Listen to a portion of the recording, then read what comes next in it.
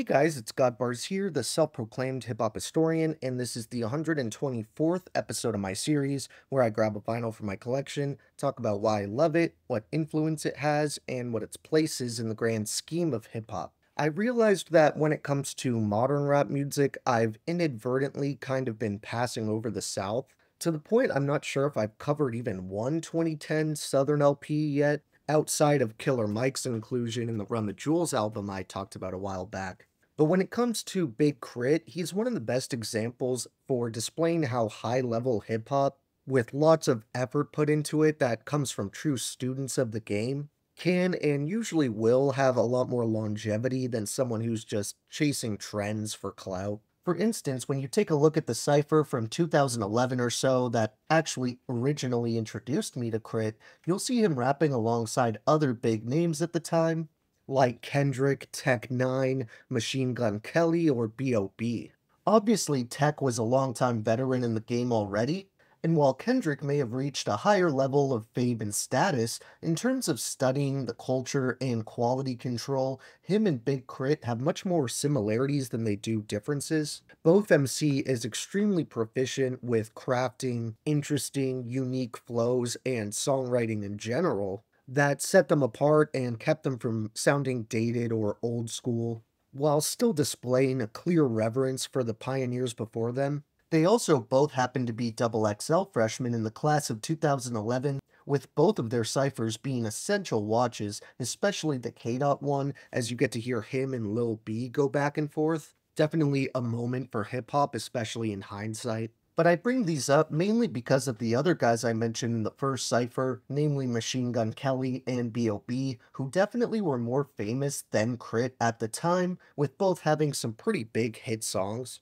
especially B.O.B. However, when you look at who had more longevity as actual artists, MGK seems to be having a constant midlife crisis about his musical identity and totally abandoned the wild boy sound that blew him up in the first place. As for B.O.B., I don't even know what he's doing currently, but he doesn't seem to be on too many people's radars. But when you look at Big Crit, he hasn't abandoned his origins at all, yet he's steadily progressed as an artist and polished his craft to the point he has a pretty staggering discography now. It just goes to show that you might find more immediate success following trends and whatever sound is popping off at the time, but in the long run, both the artist and the fans get bored and will move on to the next thing. If you're constantly evolving and pushing yourself the way this dude has and continues to do, that core fan base gets mostly made up of real true fans. If you're a fan just because the person is popular and you like one song or their general aesthetic, you'll probably get to a point where the shows aren't selling out anymore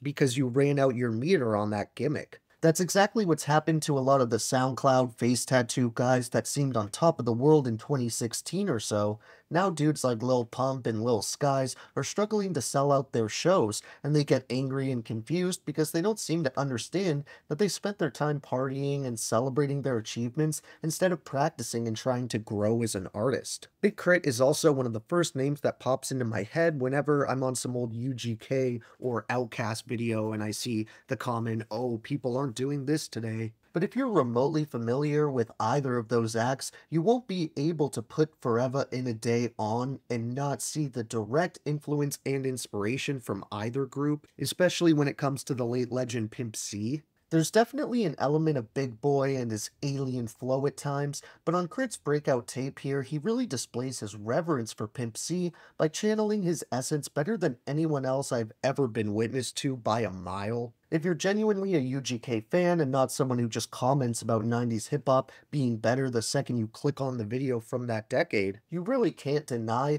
the justice that Crit does the legendary duo here. And clearly the other half of UGK agrees, considering that Bun B has collaborated with Crit a number of times, as have countless Southern legends. To spit these killer verses that quite literally sound like they could have came out of Pimp C when he was alive is impressive enough, but then molding it to still feel modern and culturally relevant is no small or easy task. Yet this dude continues to do it year after year, and it's such an inspiring trajectory because while I first really got acquainted with Crit through his double XL spot, I'm pretty sure I first heard him through the ridiculous posse cut One Train, the massive ASAP Rocky track that included legends like Kendrick Lamar, Joey Badass, Danny Brown, Big Crit, and a number of others. However, I was still pretty new in terms of my hip hop journey, so I didn't think too much about Crit's verse towards the back end, but that's just because his dense flow and wordplay was over my head at that age. It later became one of, if not my favorite verse on the track, and in a weird way, this actually kind of likens him to Cannibal Lox's Vortal Mega, in my mind at least, where really the music itself isn't remotely similar, but I feel like they both kind of have restrained and studied flows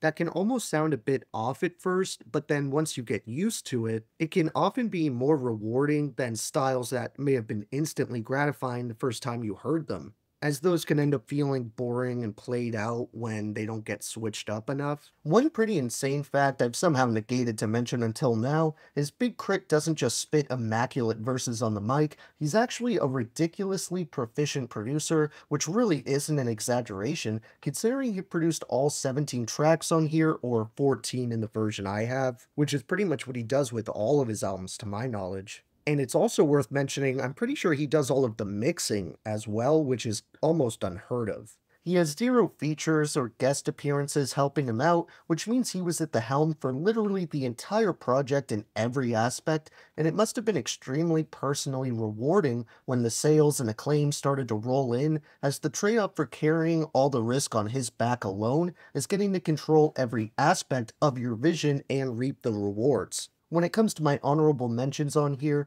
I'd probably go with Wake Up, Yesterday, Forever in a Day theme song, Country Rap Tunes, Sky Club, Package Store, and Temptation. My three favorite songs overall on this one would probably have to be Me and My Old School, 1986, and The Alarm. Thank you for watching my 124th video. We have one more album left in this group to discuss, so tune in to see what that one is, as well as like, subscribe, and let me know what your favorite songs off this modern Southern classic are. Don't forget to have a great day, and I'll see you next time, okay? Alright.